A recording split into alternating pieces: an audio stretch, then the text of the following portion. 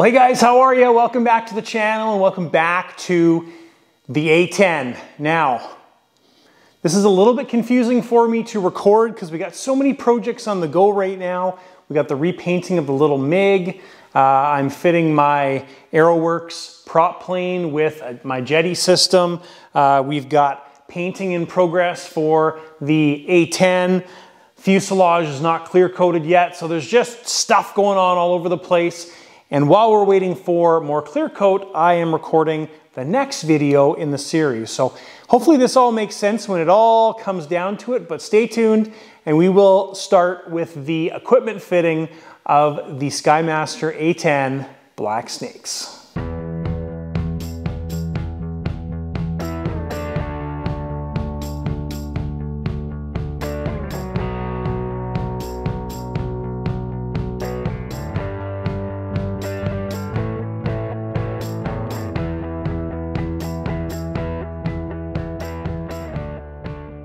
All right, guys, so as I mentioned in the little prelude there, we're kind of in between a bunch of projects right now, so I just want to keep things moving along, and that's why we are recording or starting the equipment installation of the Blacksnakes A10. So we've got all of the parts clear coated on this plane except the pieces sitting behind me.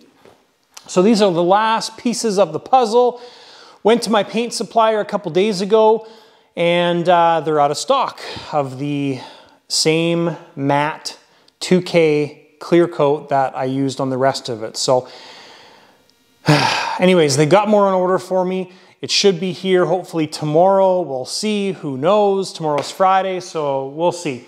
Anyways, we're moving on with the equipment installation, and this is ready to clear coat. We've got to just give it a dust wipe first. So when we do get that, we will be finishing that video as well too. So anyways, things are moving along. So we are starting our equipment installation on this aircraft. We're doing a few things to this aircraft, quite a few things. I probably have touched on this before, but let's touch on it again. All right, thing number one, not necessarily in this order that we're doing things, but we've got these Zykoy 180 engines. Still haven't listed the JetCat Centrals, Jet Central Cheetahs yet for sale, but I'll be doing that probably this coming week. So we're putting these 180s in the aircraft. So that's happening. Other thing, we've got a whole box of goodies here that we've looked at before. So a new Jetty Central box, MKS servos, a Demon Cortex. So all that stuff is going in the aircraft as well too. That's kind of the two primary things. We're going to be redoing a little bit of the air control system. So we have the Zykoy sequencer in there versus the I call them crap boxes, but the black boxes that you can get from Skymaster, these things.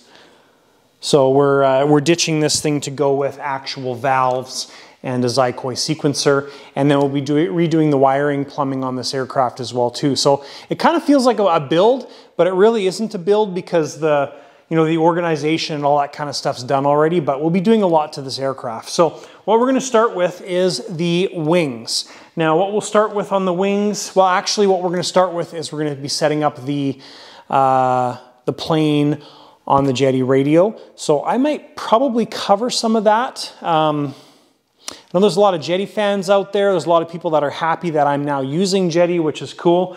But so I'll probably cover that. So we're going to get all the jetty stuff set up first. And then what we'll do is we'll move into the wings. Just because the wings are all clear coated, they're all ready to go. Servos are fairly easy to access. And we can get those set up fairly easy as well too. So anyways, guys, let's do step one, which is going to be updating all the jetty products. So let's dive into that and talk a little bit about what we're using in this plane and maybe some whys.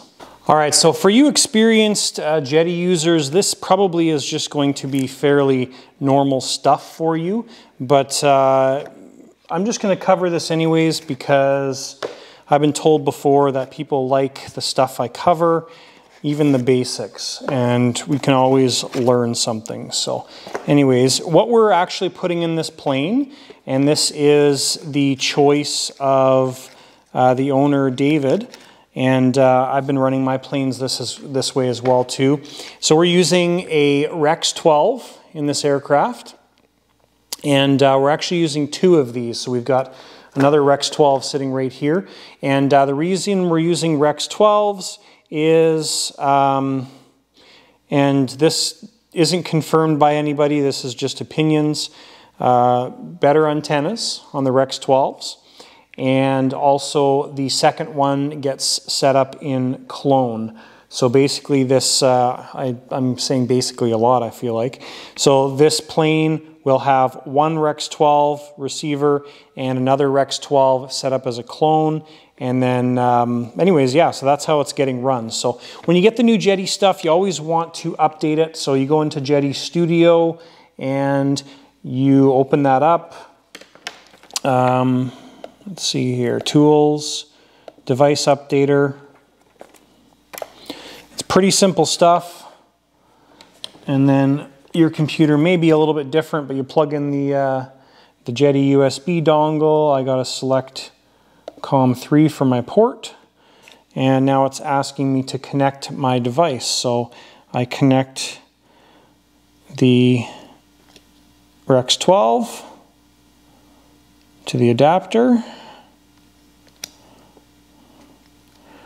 E1 port, not EXT. And so it shows you here what, it's pretty straightforward. So it shows that the Rex 12 has version firmware 1.14 and there's a 1.15. So we select 1.15 and we update it. So I do this for every new plane that I've set up. So we've set up 3 jets, not including the F-14, but we set up 3 jets, one being my Huracan, and then the A-10 that I built, and then also the A-10. Those are all set up on Jetty. So first thing we did with those planes is we plugged in the receivers and all that type of stuff and updated everything. So we're going to update the one Rex 12, we'll update the other Rex 12 and put the other Rex 12 back in the box. We're not going to worry about setting it up as a clone right away because it doesn't matter at this point. It's just to get the plane programmed. But we'll still update the other one, and then we'll update the Central Box 310 as well too. All right guys, when you're updating these central boxes, they need to have power to them to update. So we're going to plug that in, and then what we do is you use port E4 is your update port. And it actually has a little USB symbol in there.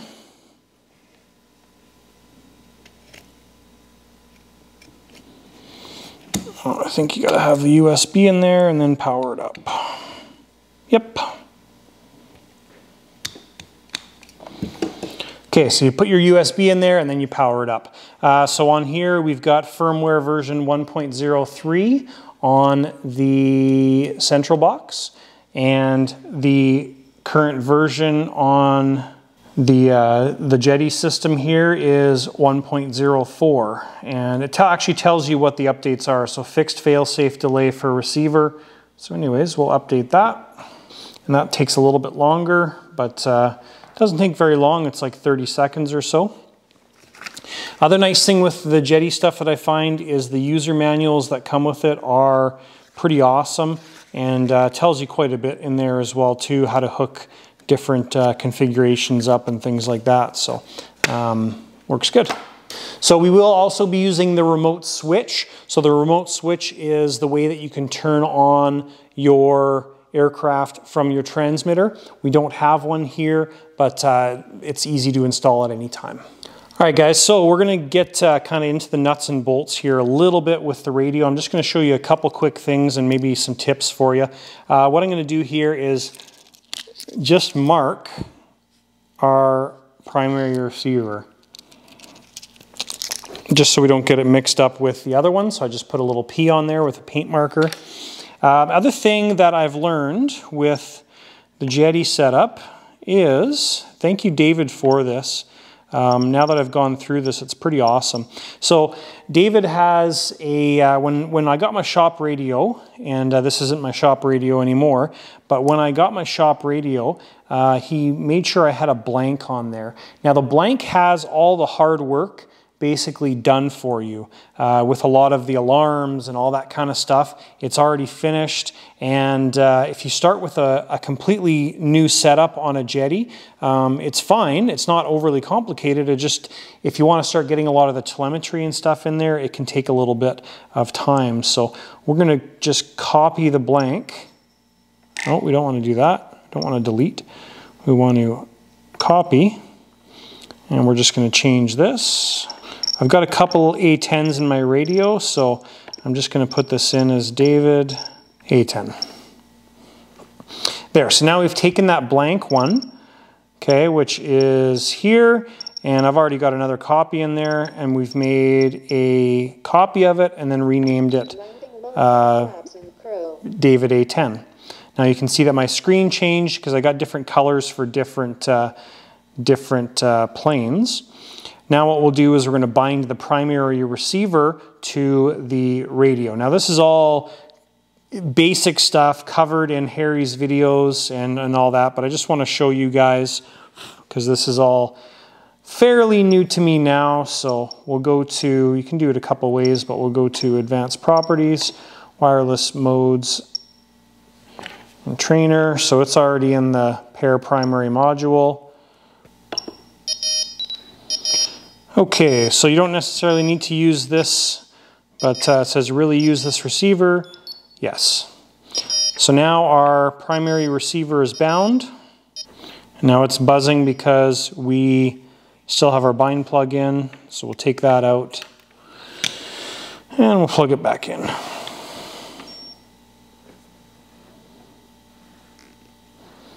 And there we go. So now it's bound to this receiver. So we want to take that one step further now. We'll set this aside for now. Bring the central box here.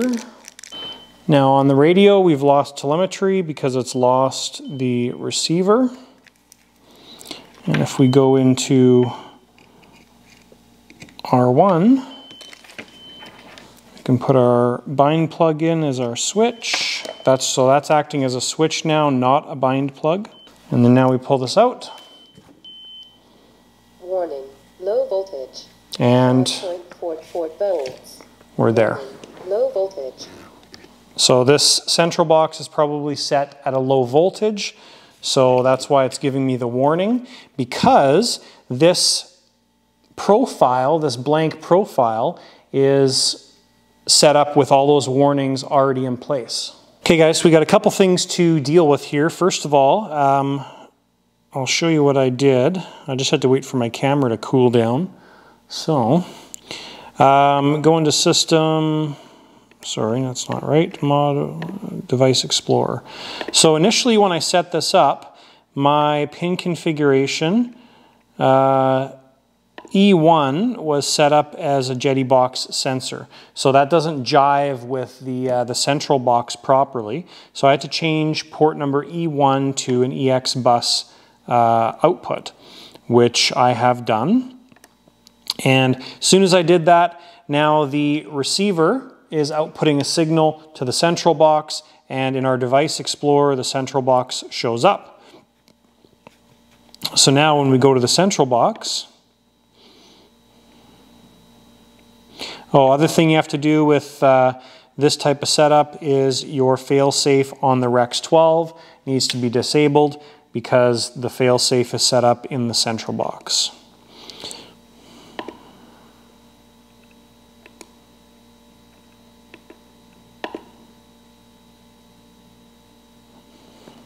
Okay, so now we can go into the central box and take a look at everything in here. Output period, we'll put that to 17. And then we've got all of our expander ports, which are all adjustable and all that stuff. Now the receiver inputs, it automatically picks this up. So it shows R1 there is an EX bus, which is what we've got set up.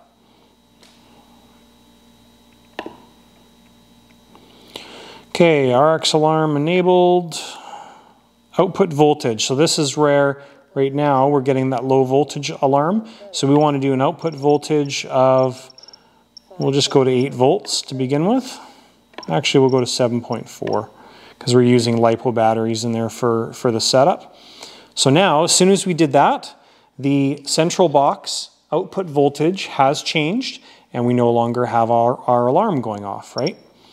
So that's fine. Alternative pin configurations. Right now we don't really need to do anything here because we haven't set anything up yet. Servo failsafe. We'll do all this stuff as we get into things. And then we've got our servo output mapping, which we have to do as well too. So for your experience, guys, this is going to be just your common knowledge. If you're a new Jetty user like myself, this kind of stuff I find really interesting and valuable. So I'll try and maybe limit the amount of programming and things that I actually put in the video. If you're interested in that kind of stuff, link a comment down below, or comment down below in the video, and I'll decide whether I'm going to include more or not. So what I'm going to do now is I'm going to go into the radio and we're going to set up the design of our plane. So 4 flaps, 2 ailerons, 2 speed brakes, 2 rudders, 2 elevators, all that kind of stuff. So I'm going to get that done. All right, so the first patient is on the table and we are getting started with our servo swap. So we've got all of our prep still on here, so we're going to pull that off first. We can't put the pylons on yet because that's another thing that needs to be clear coated, so we'll wait to do that. And first thing we're going to do is we're going to switch out these servos. So I'm making a legend as I go through this because we got flap 1, 2, 3, 4 in the radio, and we're just making a legend so I have an idea what's going on here. So what I'm doing is I'm starting flap 1 as the left outer, then inner, then outer is how I'm organizing that. There's a lot going on in these wings, right? We've got our 2 flap servos, we've got our aileron servo, and then we've also got our air brake servo inside there. So quite a bit of stuff going on. What we're going to start off with, I think, is the flap servos. So we'll start off working with flap 1, flap 2, and then we'll switch over to ailerons. As we're doing all this, our lines and everything are going to get changed. So we're going to switch that out to an ashlock connector as I usually use. And so let's kind of start dismantling this thing, and we'll start by pulling out the servo there for flap number 1. All right, so we've got the flap number 1 out. Screws are taken out of flap number 2. And it's always, you know, I guess interesting might be the right word to see how this is all has gone together. So Jack, the original owner of this plane, he did solder connections here because he had the power box servo connectors that were used on this end here. So I think the easiest thing to do is, ideally what I wanted to do was find out where the center was on the servo. So I think the easiest thing to do is we're going to cut it off at this end, and that'll leave a nice long lead because these things are probably going to a new owner. So yeah, so that's what we're going to do. Just wanted to show you guys that. And as we go through this, what we're going to do obviously is we're running new wires. So when I cut this off, I'm going to put the little piece of power box wire on there, pull it through, and it's going to save me quite a bit of time trying to pull wires. It looks like most of these wires are all going that way around the front of the wing spar. The wing spar stops about here. So anyways, that's what's going on. So what we can do to check the centering of the servo is just run the servo. So it looks like our center is roughly about there, which kind of makes sense because this the flap system on this aircraft, it requires, as you can see, a really long arm. So that's why we've ordered 2-inch servo arms for the MKS servos. And it requires a lot of throw to make these flaps slide all the way down their channels here. So let's switch the servo out. So next thing we're going to do is we're going to pull that wire through, and then we also have to switch these L brackets onto the new servos, and we'll get that started. Okay, so what we're doing here is we are getting the flap servos set up in the radio. So basically the middle point roughly on the 8711, that's just me moving the arm and finding out where the endpoints are. So this is roughly the middle point on the 8711, and this is the middle point on the that I've kind of pre-set up here. Now when you put full flaps off, you're going to be coming back like that. There's tons of room in this space to be able to get those flaps all the way off, okay? And then full flaps, you're basically 100% movement there. We can go a little bit further, but that's going to give us pretty good geometry for the 100%. But I think what I'm going to do is I'm going to put this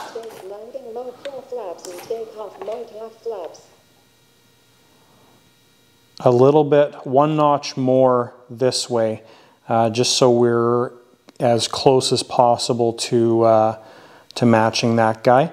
Everything worked well with this setup, so I think if we just take this, turn it one notch to the side, and match that as close as possible, that's going to be our good starting point.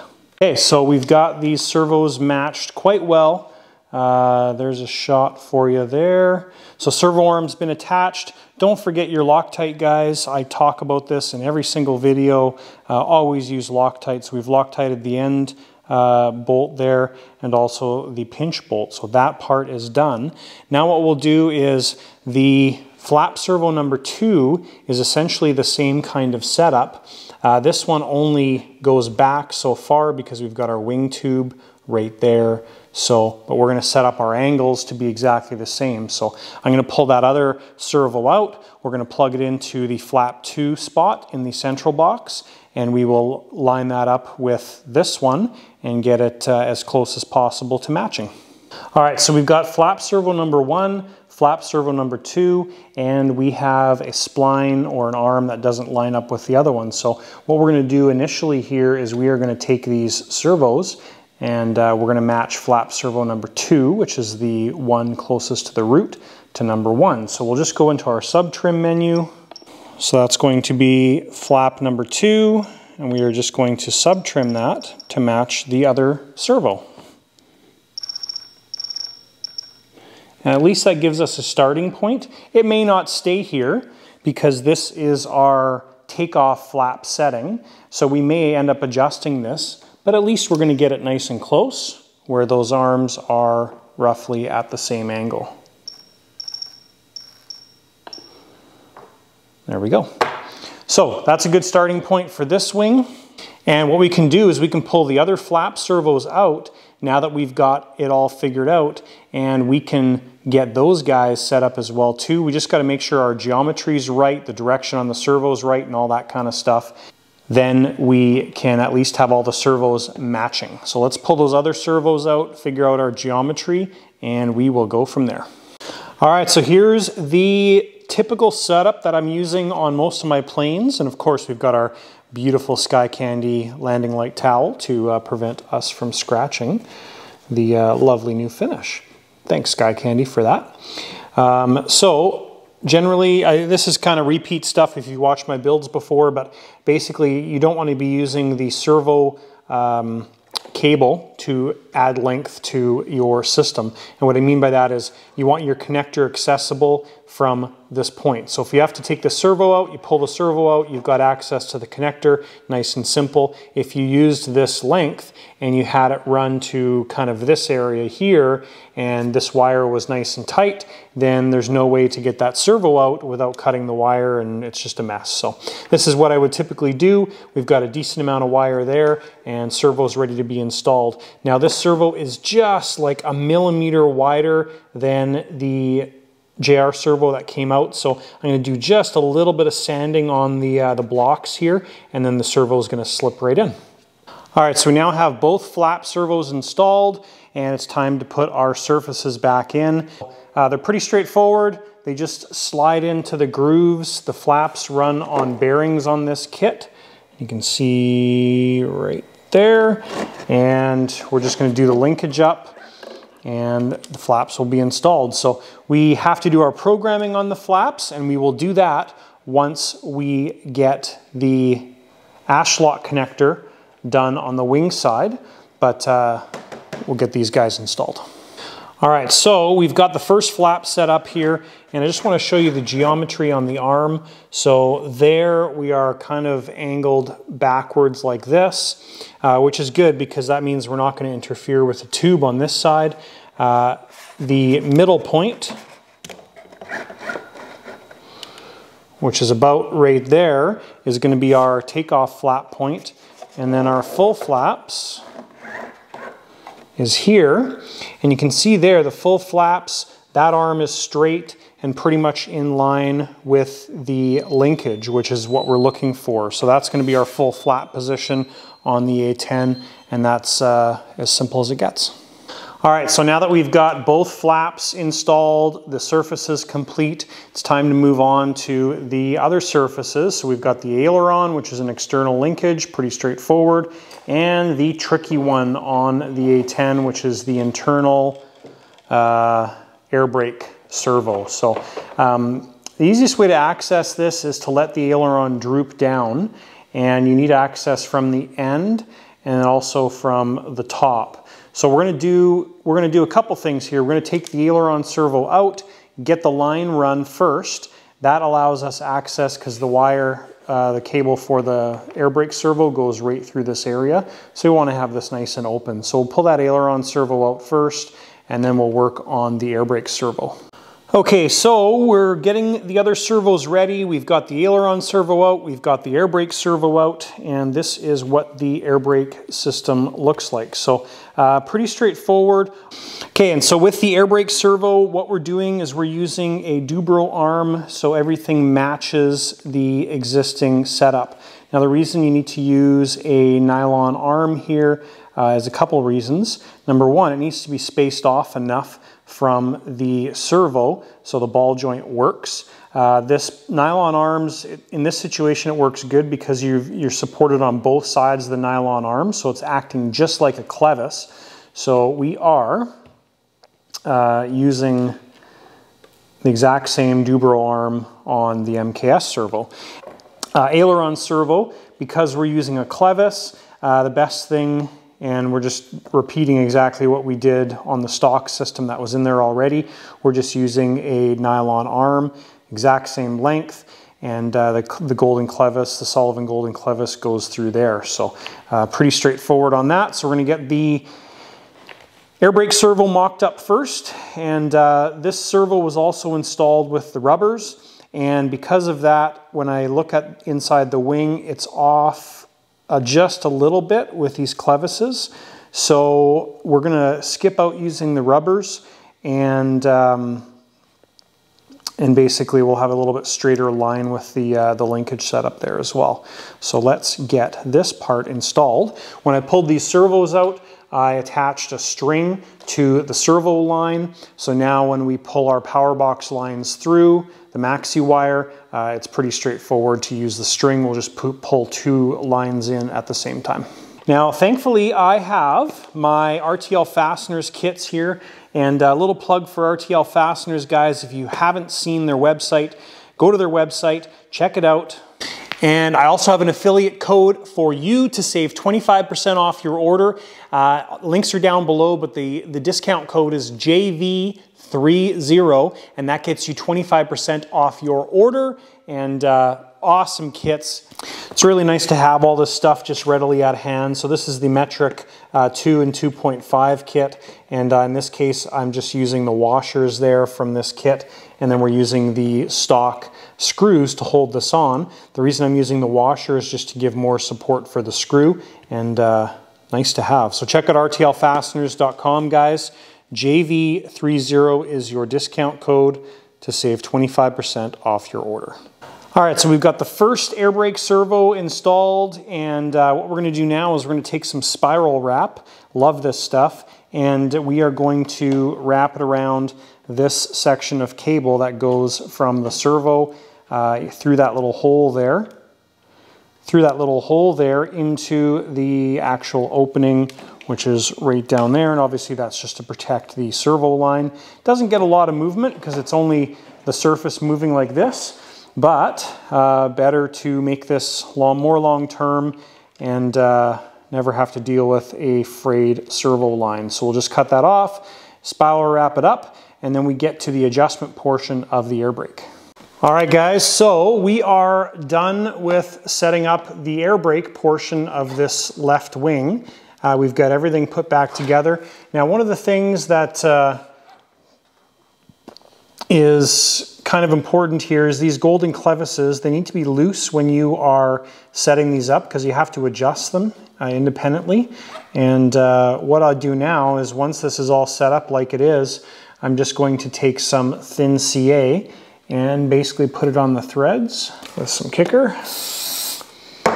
And that just helps lock everything in place. So now the CA is curing on those threads and we don't get any play in the clevises to the threaded rod. So this is all set up. I've already set up the endpoints in the radio for that one surface.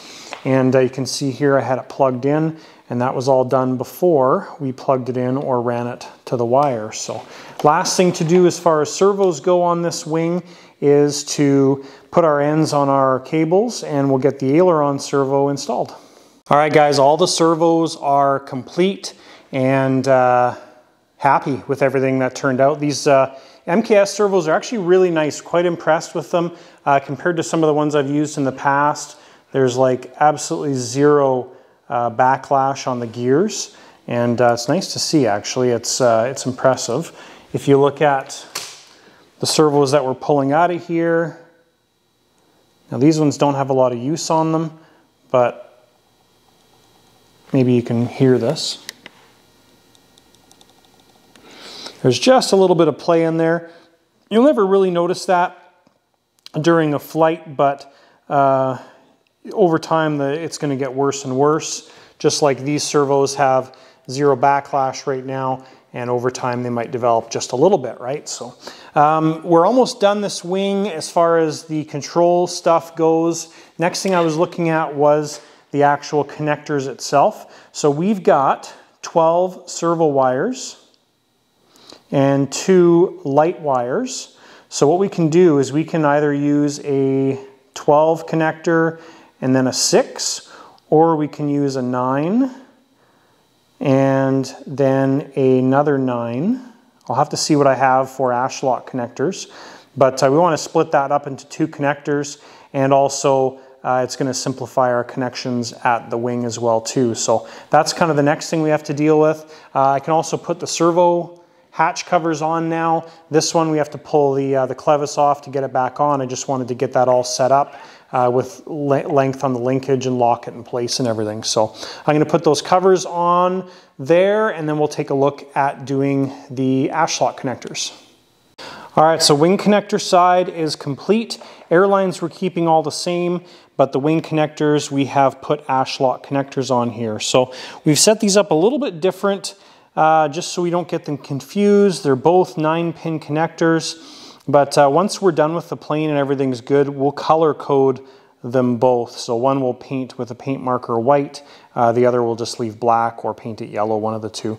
And pretty straightforward. Right now I've just marked them out just so I know which servo is which. So when I do the other side, the opposite connector, I've got that all laid out. Now I talk about this quite often on my videos. The reason I use ashlock connectors and the reason I put the pin side on the wing is so if you want to right now use the aileron servo, all you have to do is plug in a servo connector right there, making sure you get the correct polarity based on the wires, and now you can play with, adjust, do whatever you need to do with your surfaces because you have this connector on there.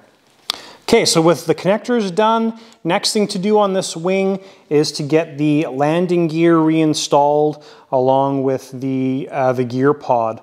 So that's basically the last step on this wing other than the pylons.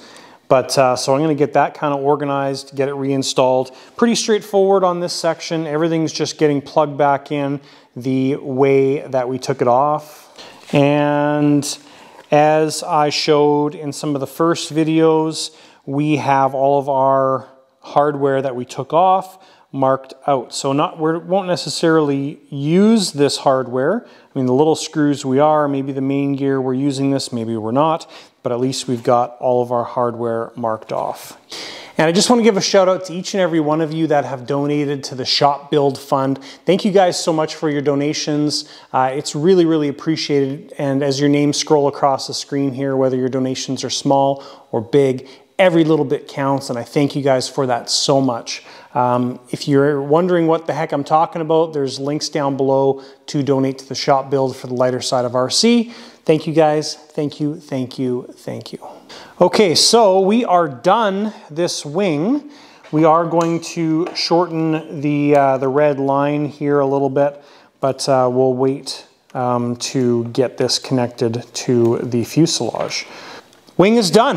We got the gear all installed. The stock setup for the landing gear used 3mm Festo connectors on the gear up, gear down, and brake. So what I've done, because we had to cut these lines here for the lock, is I installed 3mm Festo connectors. 2 of them there. We'll do the same thing on the other wing, and that makes any future removal of this gear nice and easy. But and I also used some of my 3D printed clips that are available at the lighter side of RC. Just used some CA and stuck those on the sides. So we're all done this wing. Obviously the only thing left to do, as I've mentioned, is put the pylons on, which is fine. And let's flip this thing over and take a look at what it looks like on the other side, the exciting side. And I think I've said it multiple times already, but I absolutely love this Blacksnake scheme. It is so dang cool looking.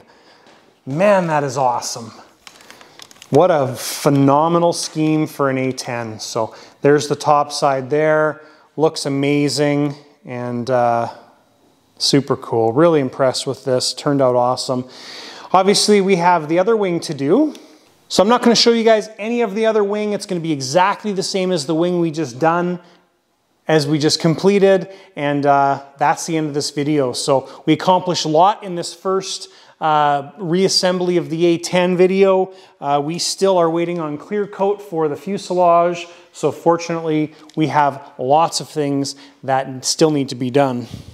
So that's everything, guys. I announced on Facebook earlier this week that Lighter Side of RC is now an MKS dealer, which is cool. We'll be adding stuff to the website. I'll link to the website down below. If you haven't been to the website, check it out. There's lots of fun things on there. We're a dealer for many other products as well too, and the website's always growing. So thanks, guys, for watching the video. Hopefully you enjoyed this portion of the A10 refit. Again, if you guys want more jetty content in this A10 video, let me know in the links down below, and as we go through this, I'll continue to add more jetty stuff as we go through it. So thanks, guys, for watching. Don't forget to give the video a thumbs up. Hit that subscribe button if you haven't done so already, and hopefully you're enjoying the end of summer, and we'll see you guys in the next video.